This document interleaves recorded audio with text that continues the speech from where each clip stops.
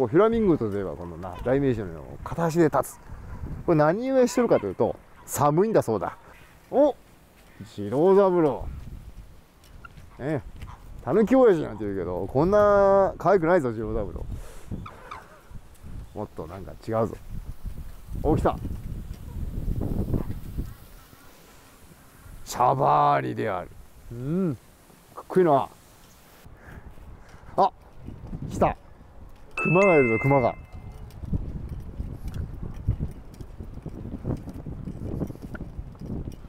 熊はどうだ、寒いとおとなしいんかの。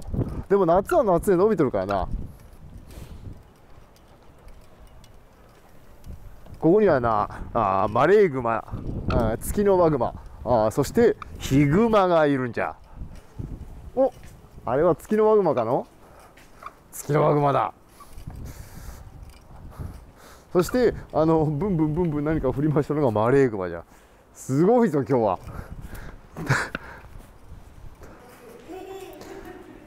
これがツキノワグマじゃ。ぐるぐるぐるぐるしてるな。暇なんじゃろうな。まあ日本で多くクマが出たというと大体こいつだな。これもな、もう大型犬ぐらいの大きさだけども、こんなのにでも襲われたらもうひとたまりがないと。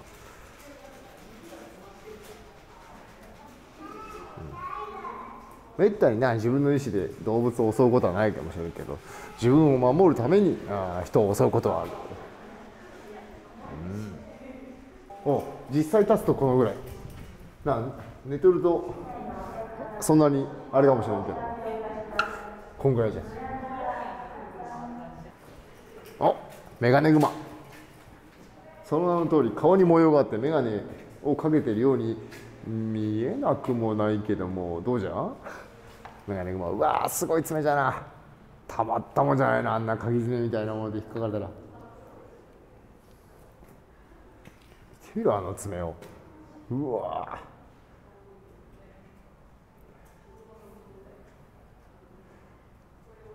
ー、恐ろしいなメガネグマ。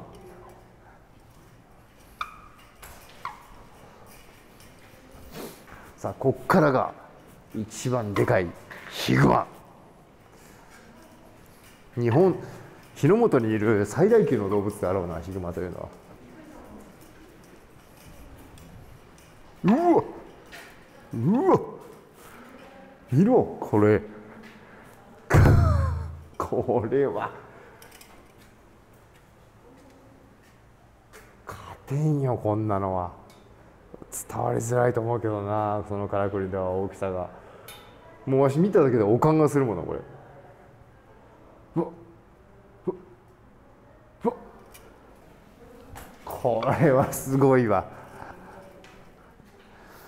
わしちょうど6尺じゃから大体。わしがいわゆる180だけど、それでも優に大きいわこれは。2メーター50ぐらいあるんじゃないか。いやこれ何が感心するって絵がうまい。この白いこのホッキョクグマを描くにあたってこのな白塗りだけだよ。ちゃんとこの陰影をつけてたな。うまくこの灰色と使い分けた。立体感が出てる。絵がうまいわ。ヒグマ。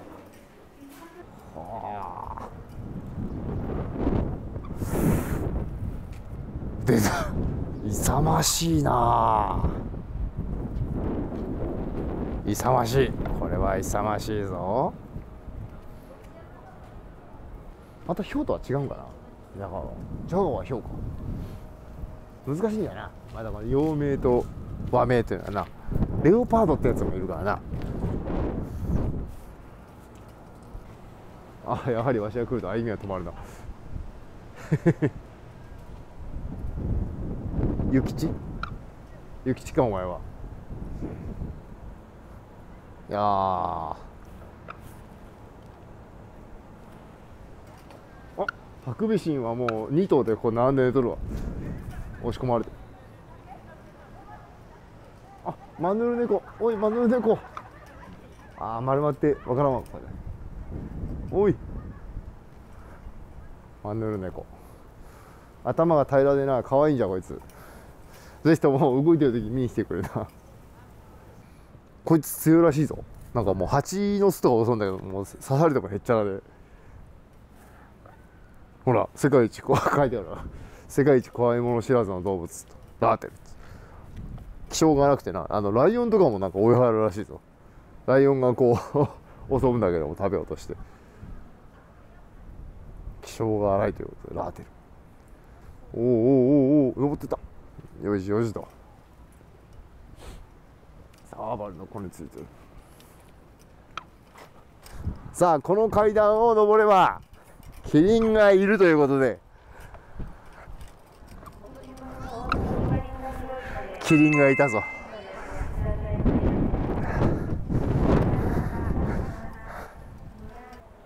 さあ、動物園数多くあると、このキリンをゆっくりこんな間近で見ながら見上げられる動物園ってのはなかなか数少ないんじゃなかろうか。アミメキリンであるな。もともとジラフという名前なんじゃこいつは。ジラフで、キリンという名前つく以前もの日の本ではこれをジラフと呼んどったらしいんだけども、ある時戦後だな、戦後戦の後にこういった動物園とかな、こういう娯楽施設というのは非常に予算が回んなかったわけだ。その際にそれでもやはり日の本に娯楽を設けたいという飼育員のもの、動物園を楽しいところにしたいということで、この動物園の目玉としてこのジラフを連れてきたかったと。でジラフを連れてきたいという、アフリカ国からなこのジラフを持ってくるということは、来世にはかかるんです実は。そこで、考え出したのが、その飼育員の者が園長や国の偉い者にいわゆる伝説上の動物、キリンビールの絵柄になってるキリンっていうのは実は本当にいるんですよと、アフリカに。だから連れてきますと。キリンがとかと。要するに今大河ドラマで光秀が言っているキリンが来る平らかな世にしたいと、まさにこの戦後にそう思ったものがおったんだな、本当に本当に実際にキリンを物理的に連れてこようと思うものが、キリンが来れば世が平らかになると、楽しき世になるぞということで、キリンを連れてくるという粋な嘘をついて連れてきたのがこいつだったがゆえに、日本ではこれをキリンと呼ぶと。まさに日の本が平和になった証の動物なのかもしれんな。こっち見とるけどね、それがキリンであると。わしは撤退する道中、キリンの声を聞いたような気がした。キリンの声、キリンは何と申した。織田信長には次があると。次か面白いっつって、そういう名シーンがあったな。キリンの声を聞いたっつって、織田信長には次があると。次かだな。何があってもその精神で。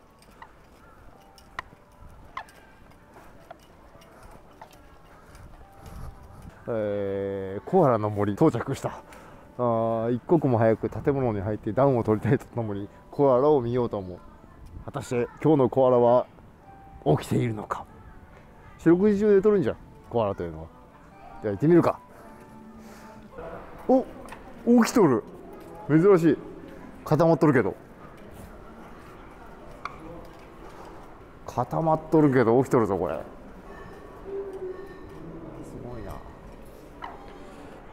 やはりこの人気投票1位を祝う言葉が、ドアラより届いてるドアラよりやっぱりコアラが一番1位。おめでとう、おめでてに見えるけどな。おめでとドアラより。何を隠そう中日ドラゴンズのマスコットキャラクタードアラというのはコアラがモチーフになってる。ドラゴンズのドとコアラが合体してドアラだ。ここで、コアラ豆知識、コアラというものはこれ実は地球上で、唯一ユーカリを食べる動物と、何言うかと思うとユーカリには毒があるとゆえに普通のものは消化しきれずにそのまま具合が悪くなってしまう、そのまま死んでしまう。ただコアラは進化の過程でその誰も食べないユーカリを主食にすることによって生き延びることができたと。このユーカリの葉というものは実は他の動物は誰も食べれない、コアラというのは一日中寝て過ごします。ということで今四六時中歩いて今気づいたら植物園の領域にやってまいった。植物園の領域には合掌造りの家と武家屋敷門というものがある。これじゃ武家屋敷門、下に見えとるな。何やらわしに何か関係あるということで、この武家屋敷門覗いてまいろ。というわけでこの武家屋敷門というものについた、さあここに説明書きある兼松家の門松と、この兼松家の門松ということで、この門松は旧尾張藩士兼松家の屋敷門に毎年正月に建てられたものと。これじゃな、ちょっと変わっとるじゃろ。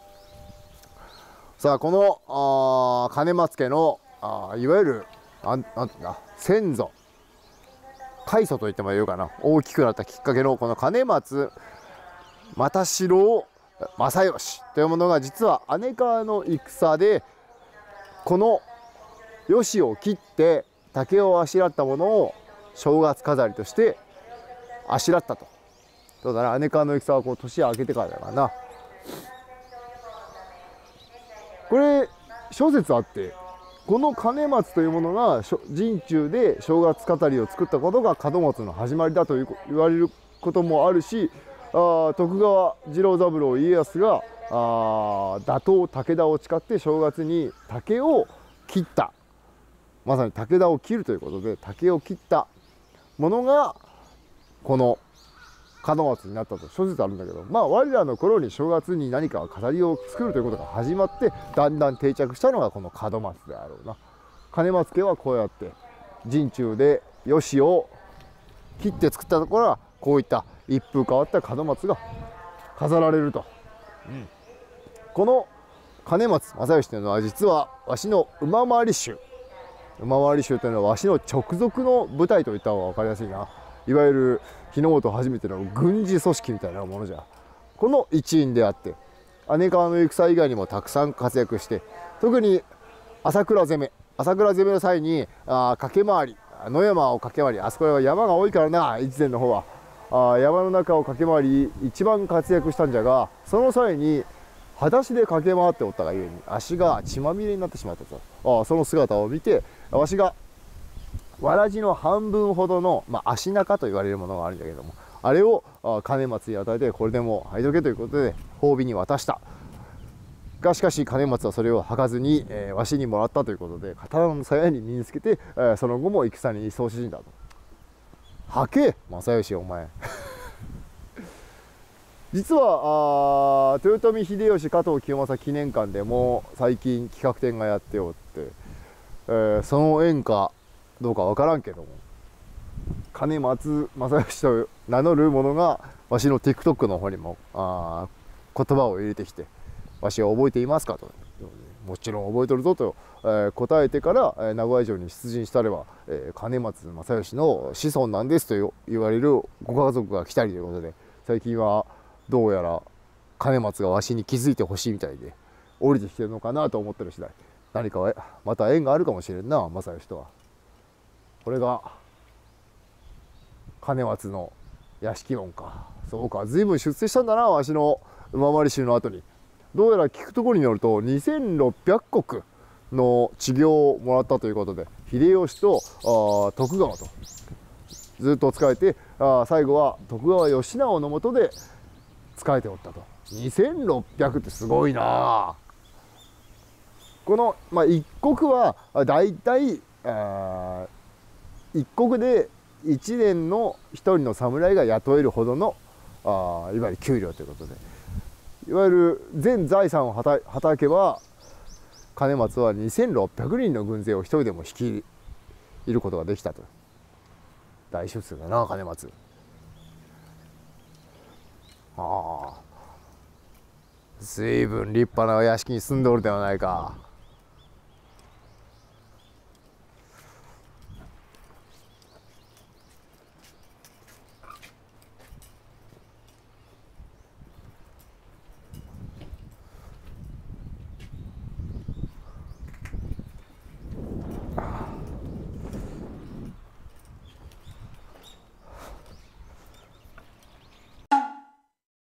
兼松家の門松です。この門松は姉川の戦の際に吉を切って作ったことから兼松家には代々この門松が伝わっております。柳生博です。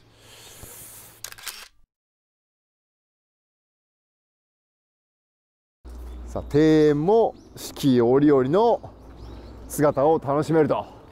秋は紅葉、そして春は桜もここえらい生えとってな。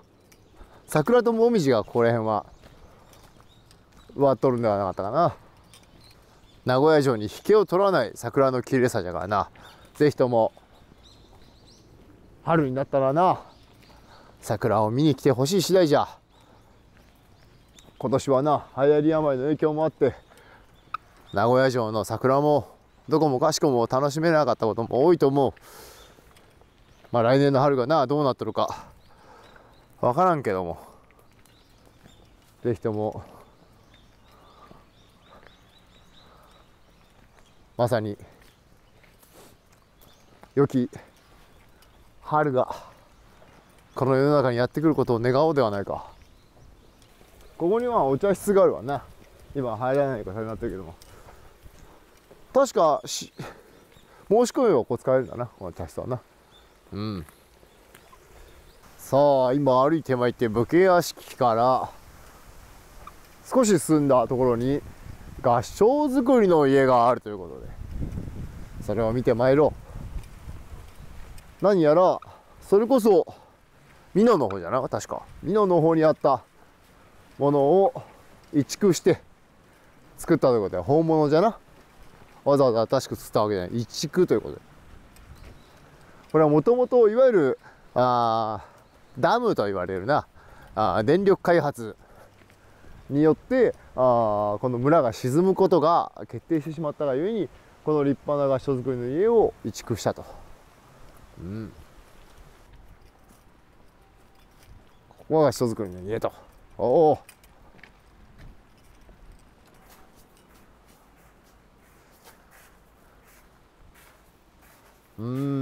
まあ合掌造りといえどもわしらもなかなかこういった武家屋敷とは違うからな、こういった屋敷に住んだことはないからな、非常に興味深いよな。このかやぶき屋根がえらい分厚いわな。これをやれる職人もだいぶ減ってまいってるということで、えらいキノコ生えとるわ。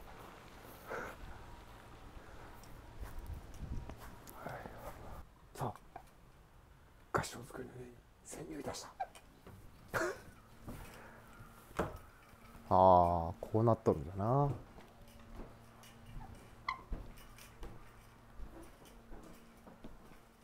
ここがいろりじゃな。うん。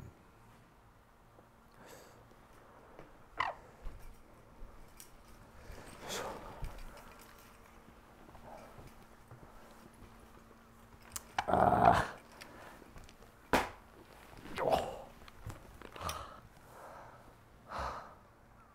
火があればよかったのにな。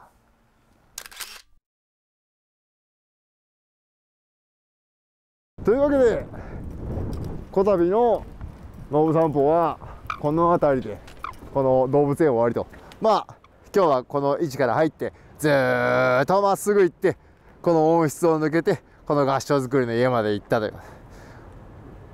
そして今帰ってきたと。今行っただけでももう3分の半分か、半分ぐらいだろうな、見えたのは。こんだけ広い敷地だから、これが両方見れて500円というのはだいぶお得であるからな。ぜひとも東山動植物園に遊びに来い。では出るか。いや今日はな伝わりづらいと思うけど、もうえらい寒かった。帰ったらこれ風呂だなこれは。